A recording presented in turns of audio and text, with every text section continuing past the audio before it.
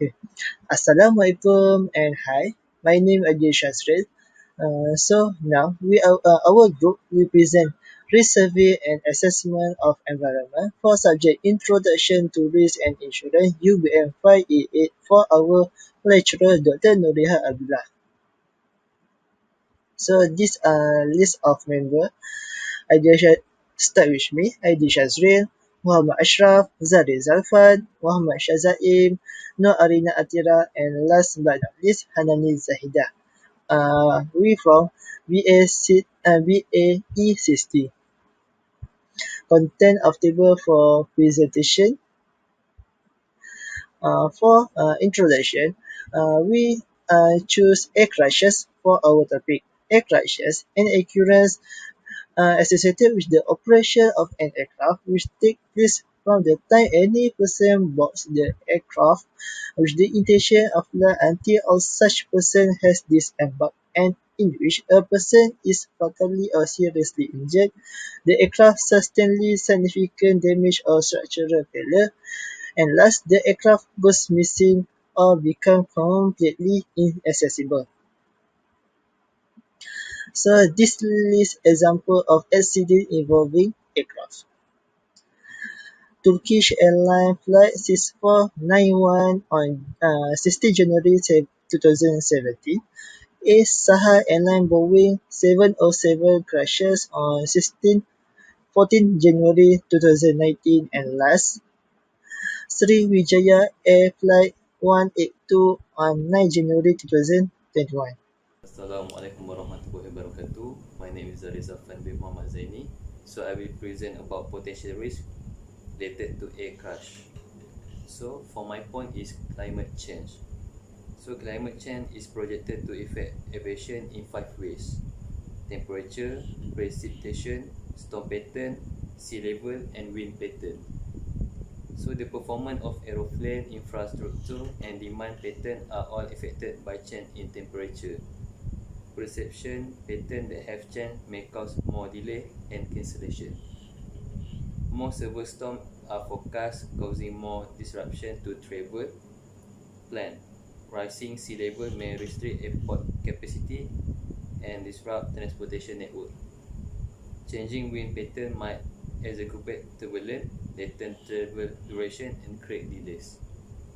So, for evaluating the potential risk for climate change, frequency is high, severity also high.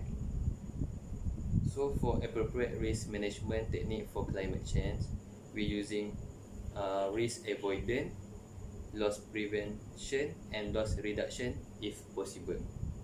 So the benefit of the technique, a risk avoidance approach aims to reduce the number of vulnerability that can be exploited. Policy and procedure, training and education, and technological installation may all help to minimize and mitigate risk. Loss control, also known as risk reduction, can be achieved by loss prevention, which reduce the likelihood of loss, or loss reduction, which minimize the loss. Loss prevention is recognizing the element that raise the chance of a loss and then removing or reducing their impact. Hi, Assalamualaikum. My name is Muhammad Shazaim bin Abdul Aziz and I will present about the existing and potential risks. The incident that I choose is B737 en route west-southwest of Pensacola, Florida, USA 2016. The existing risk that has been found in this incident is sudden explosive noise was followed by indication of left engine failure, which will lead to the potential risk is lost control of the aircraft. The second existing risk is the crew did not complete the emergency checklist, which will lead to the engine failure of the aircraft. Next, evaluating the potential risk. Firstly, engine failure is at low frequency and high severity. Why? Because it rarely happens, but if it happens, it will be a threat to the airplane, also to the passenger. Next, the crew did not complete on the emergency checklist, which is at high frequency and high severity, because the crew frequently overlook on the emergency checklist, which will cause everything on the airplane, also to the passenger, if engine failure is occur. Next, determine and select the appropriate risk management technique. The first risk management technique is risk control loss prevention, which is engine failure are avoided by changing the unusable parts. Second, risk control reduction. By doing maintenance from time to time, we reduce the risk of loss control. And the last one is risk financing retention, which gives more practice and training to the crew so that they will have more knowledge and always be alert on completing the emergency checklist. My name is Nur Arina Atira binti Atre. Next, I will move to the next potential risk, which is mechanical failure. Here, I have listed a few accidents that caused by mechanical failure, such as manufacturing defect, design defect, failure to appropriately inspect aircraft, failure to properly maintain aircraft, failure to timely replace component parts, and metal fatigue. I evaluate mechanical failure as a low frequency and high severity because low frequency and high severity risks are those that may not occur often, but when they do, the consequences are profound. Equipment failures still account for around 20% of aircraft losses despite improvement in design and manufacturing quality. It can cause life losses as well. While engines are significantly more reliable today than they were half a century ago, they still occasionally suffer catastrophic failures. So here I have listed a few airplane crashes that caused by mechanical failure. So in my opinion, the best risk management techniques for mechanical failure is risk transfer. Risk transfer is by taking an insurance because insurance is the best technique to deal with risks that have low loss frequency and high loss severity. As I mentioned before, this mechanical failure will impact on the aircraft losses and also life losses. So these types of risks are usually catastrophic that might bankrupt your business. These are example of risk that insurance that you can take: public liability insurance and in-flight insurance. Hello and Assalamualaikum to our lecturer, Dr. Noriha. My name is Hanani Zaida binti Helmi. I will present on the two dead following mid-air collision of two helicopters in Malaysia, which happened in Taman Melawati, Selangor. Okay. To the first existing risk is the two helicopters are flying at the same time, which is the potential risk, is we can see is the risk of collision for those two. Second one is restricted sensors or satellite navigation risk. So this will lead to unable to track the exact position of the helicopters.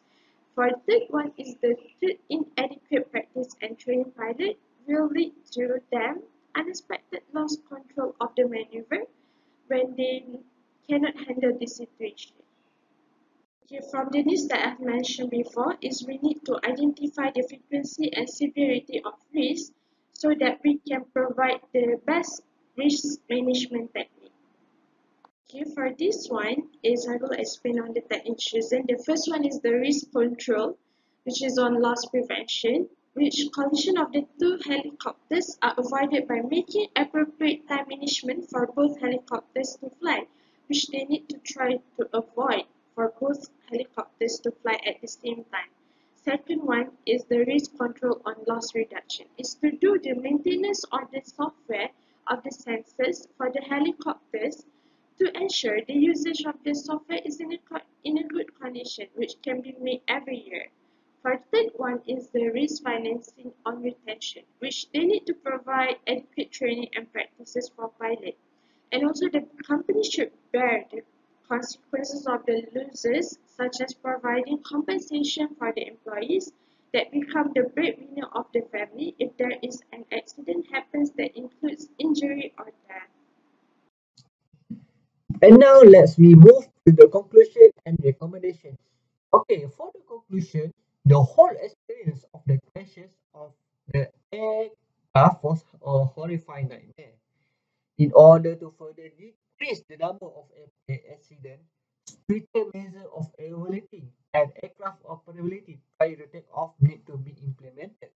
And additionally, better training of pilot can also lead to a more favorable outcome should a problem arise, as a pilot will be better equipped to handle an emergency. And for the recommendation, it should emphasize the importance of providing operators with information about the specific type and location of a trip item. And the second point is it indicate how new passenger screening technology are integrated into long-range implementation plan for upgrading airport security. And the third one is use a variety of means to assess public reaction to new passenger screening technology. That's all from us. Thank you for watching.